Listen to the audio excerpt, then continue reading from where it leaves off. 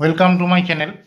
আজকে রায় মার্টিনের কোশ্চেন ব্যাংকের পার্ট 5টা করব। আগের 4টে পার্ট দেওয়া হয়েছে, যদি না দেখে থাকো দেখে নিও। এটা আছে মডেল কোশ্চেন পেপার 4। দেখো প্রথম কোশ্চেনটা বলেছে ফাঁকা ঘরের সংখ্যা লেখো। 9/11 প্লাস এখানে কিছু একটা লিখতে হবে যে অ্যান্সারটা 0 হবে।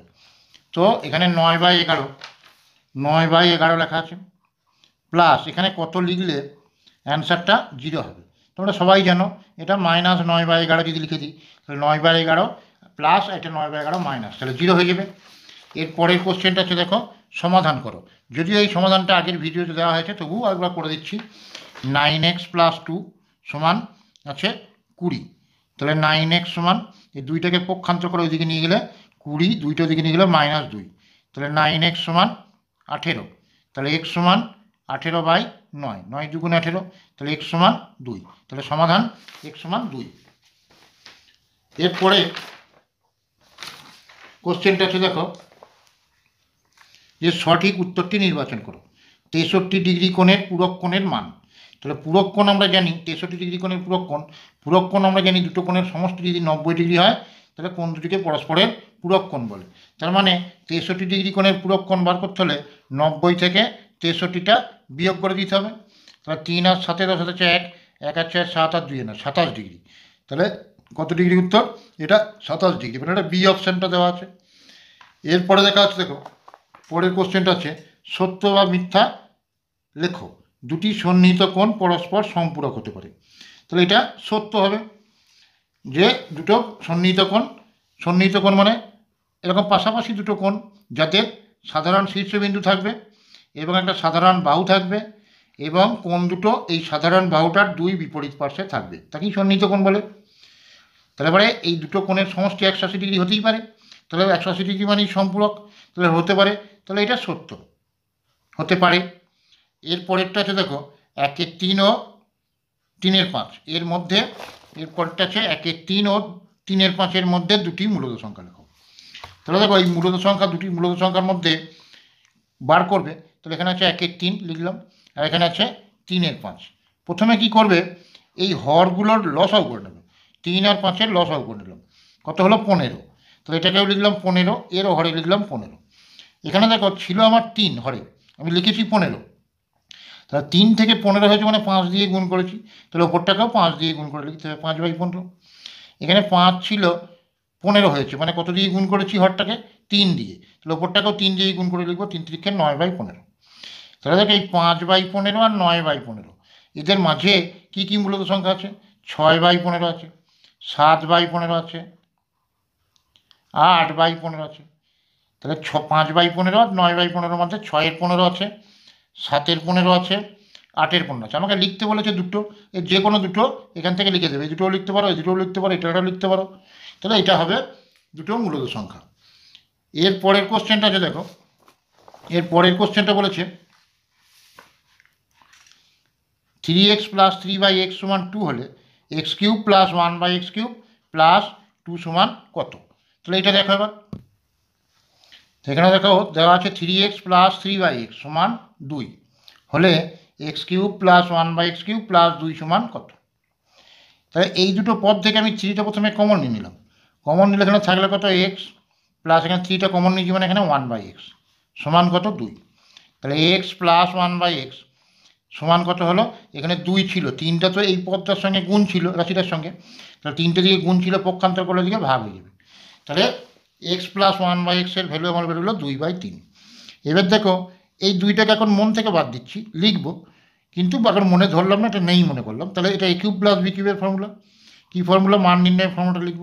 a + b whole cube minus 3ab, 3a মানে এইটা, b মানে এইটা, ইন্টু a + b লিখলাম। তো এটা a³ + b³ এর ফর্মুলা এতটা অবধি লেখা হয়ে গেল। এরপর +2 আছে, +2টা পাশে লিখে রাখলাম। এই ফর্মুলাগুলো যদি কিছু অসুবিধা থাকে তাহলে দেখবে আমার ভিডিওতে, আগের ভিডিওগুলোর মধ্যে চেক করবে, প্লেলিস্টে চেক করবে যে ফর্মুলা তাড়াতাড়ি বা সহজে মনে রাখার জন্য দেওয়া আছে কীভাবে করা যায়। তো এটা a + b হোল কিউব, এটার ভ্যালু দেওয়া আছে 2/3, এটার হোল কিউব। এখানে নিচে x ওপর x কেটে গেল, মাইনাস কত? 3, আর এইটার ভ্যালু কত আছে আমার? 2/3 বসালাম, প্লাস কত আছে? 2। তাহলে দেখো এখানে 3 এখানে 3 কেটে গেল, মাইনাস উপরে 3 নিচে 3 কেটে গেল, তাহলে এখানে থাকলো কত 2/3 হোল কিউব, 2 এর কিউব মানে 8, 3 এর কিউব মানে 27, এখানে থাকলো কত -2, এখানে থাকলো কত +2। এবার দেখো +2 আর -2টা কেটে গেল, তাহলে 8/27, তাহলে এইটাই অ্যান্সার। তাহলে এইটার ভ্যালু বার করতে বলেছিল। এর পরের কোশ্চেনটা আছে দেখো, বলেছে একটা সামান্তরিক অঙ্কন করো। তাহলে এই অঙ্কনগুলো একটা ভিডিওতে দেওয়া আছে, এটা দেখে নেবে। এবারে দেখো এখানে বলেছে যে এইখানে একটা ছবি দেওয়া আছে, এই ছবিটার মধ্যে দেখো লোকসঙ্গীত হচ্ছে 20%, আধুনিক সঙ্গীতের শ্রোতা হচ্ছে 40%, রবীন্দ্রসঙ্গীতের হচ্ছে 30%, আর ধ্রুপদী সঙ্গীত 10%। আমাকে জিজ্ঞেস করেছে আধুনিক সঙ্গীতের শ্রোতার বৃত্তকলাটি সম্পূর্ণ বৃত্তাকার ক্ষেত্রের কত অংশ। তাহলে এখানে দেখো মোট পার্সেন্টেজ কত দেওয়া আছে, 40 আর 30 70 আর 10 80 আর 20 100, তাহলে মোট তো 100% দেওয়া আছে, তার মধ্যে আধুনিকটা কত 40%, তাহলে 100-র মধ্যে 40, তাহলে 100-র মধ্যে 40 আমরা লিখি কেমন করে 40/100। এবার যদি এটা কাটাকাটি করি 0 0 দেখো কেটে গেল, 2 2 4, 2 5 10, তাহলে কত অংশ 2/5 অংশ। তাহলে সমগ্র চিত্রটা হচ্ছে 2/5 অংশ। আরেকবার বলি, তাহলে এখানে 40% আধুনিক, 30%, 10%, 20%, টোটাল পার্সেন্টেজটা হিসাব করি 40 30 70 80 20 100%, তার মধ্যে 40%, 100-র মধ্যে 40। তোমরা যদি পরীক্ষায় 100-র মধ্যে 40 পাও তাহলে কেমন করে লেখা হয় 140/100। এবার কাটাকাটি করলাম 0 0 কেটে গেল, 2 2 4, 2 5 10, তাহলে 2/5 অংশ। এর পরের কোশ্চেনটা জিজ্ঞেস করেছে যে ধরনের গানের শ্রোতা সবচেয়ে কম, যে ধরনের গানের শ্রোতা সবচেয়ে কম সেই বৃত্তকলার কেন্দ্রীয় কোণ কত নির্ণয় করো। তাহলে পাইচিত্র থেকে সবচেয়ে শ্রোতা কম কোনটাতে আছে, সবচেয়ে কম আছে তোমার দেখো ধ্রুপদী সঙ্গীত, কত পার্সেন্ট আছে 10% আছে, তাহলে 10% আছে সব থেকে কম 10%, মানে হচ্ছে 10/100, তাহলে 0 0 কেটে গেল, কত হলো 1/10 অংশ।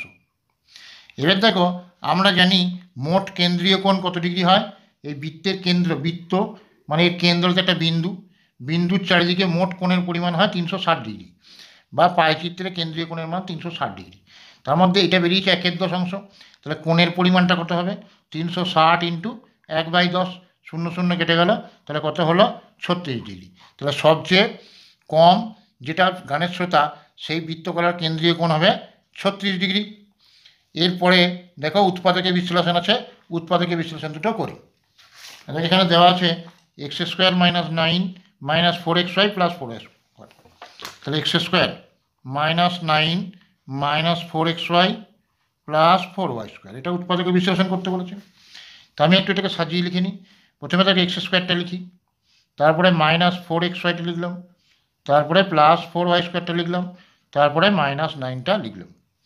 এবার দেখেন x² আমি এরকম লিখতে পারি x² -2 × x × 2y লিখলাম। দেখো 2 2 4 xy, 4xy মিলেছে, তাহলে a² হলো -2ab হলো, এবার প্লাস চাই b² মানে 2y এর হোল স্কোয়ার মানে 4y² মিলেছে, আর এখানে 9টা আছে লিখে রাখলাম। তাহলে a² -2ab + b², এটা কার formula a - b whole square, তাহলে এটা a মানে এইটা মাইনাস বি মানে 2y, a - b এর হোল স্কোয়ার, আর এখানে ছিল -9, 9 মানে আমি লিখতে পারি 3² তাহলে দেখো এখন এইটা হলো a² মাইনাস এটা হলো b², a² - b² কি formula a + b × a - b, a মানে এই x - 2yটা প্লাস b মানে 3, তাহলে a + b লেখা হলো। এবার a মানে x - 2y, এবারে -b মানে -3, তাহলে a + b × a - b, তাহলে এটাই হলো উৎপাদকের বিশ্লেষণটার অ্যান্সার। আরেকটা উৎপাদকের বিশ্লেষণ দেওয়া আছে দেখো 8 - a³ plus 3a² b -3ab² plus b³ এটা দেওয়া আছে। তো এটা কীভাবে করবো, এখানে 8টা লিখলাম, মাইনাসটা কমন, এই মাইনাসটা কমন নিয়ে নিলাম, তাহলে এখানে থাকবে কত a³, মাইনাসটা যেহেতু কমন নিয়েছি মাইনাস এখানে প্লাস, তাহলে -3a² b, এটা কি হয়ে যাবে প্লাস 3ab², এটা কি হয়ে যাবে -b³, তাহলে এখানে 8 মানে আমি লিখতে পারি 2 এর কিউব, আর এইটা দেখো a³ -3a² b + 3ab² - b³, এটা কার ফর্মুলা এ মাইনাস বি এর হোল কিউব। তাহলে এখন কি হলো, এটা এ হলো, এটা বি হলো, তাহলে এ কিউব মাইনাস বি কিউব। আমাকে উৎপাদকে বিশ্লেষণ করতে বলেছে, তাহলে উৎপাদকে বিশ্লেষণের ফর্মুলাটা লিখবো এ মাইনাস বি, এ মাইনাস বি মানে কোনটা, এটা, এ মাইনাস বি লিখলাম। এবার এ স্কোয়ার মানে 2 স্কোয়ার প্লাস এ বি মানে 2 ইন্টু এটা লিখলাম এ, এবার বি লিখবো এটা, প্লাস বি স্কোয়ার মানে এ মাইনাস বিটার হোল স্কোয়ার। এবার দেখ এটা বন্ধনীটা খুলে লিখছি, তাহলে বন্ধনীটা খুললে এখানে 2 হলো, বন্ধনীটা খুললে এটা মাইনাস এ, এখানে মাইনাস প্লাস বি, তাহলে মাইনাস এ প্লাস বি এটা হলো। এবার দেখ এখানে 2 স্কোয়ার মানে 4, এখানে 2 দিয়ে এটাকে গুণ, তাহলে কত হল প্লাস 2a মাইনাস 2b, আর এখানে প্লাস এটা এ মাইনাস বি হোল স্কোয়ারের ফর্মুলা, তার মানে এ square minus 2ab plus B square লেখা হয়ে গেল। এরপরে আমি উত্তরটা লিখলাম, কীরকম সাজিয়ে লিখলেও হবে, এটা উত্তর লিখলেও হবে। এখানে 2 মাইনাস এ প্লাস বি লিখলাম। এরপরে এ square plus B square plus এখানে 4টা লিখে দিলাম plus 2a plus 2a minus 2b minus 2ab, এটা সাজিয়ে লিখলেও হবে, এরকম লিখলেও হয়ে যেত, এটাই অ্যান্সার। তাহলে স্কোয়ারটা বি স্কোয়ারটা কাছাকাছি লিখলাম, তারপরে 4, তারপরে 2a মাইনাস 2b আর 2ab পরপর লিখলাম, এটাই অ্যান্সার। তো যদি ভিডিওটা ভালো লেগে থাকে তাহলে লাইক করো, শেয়ার করো, সাবস্ক্রাইব করো। আগের ভিডিওগুলো রায় মার্টিনের কোশ্চেনগুলোর সমাধানগুলো করে দেওয়া আছে কোশ্চেন ব্যাংকের, যদি না দেখে থাকো দেখে নিও।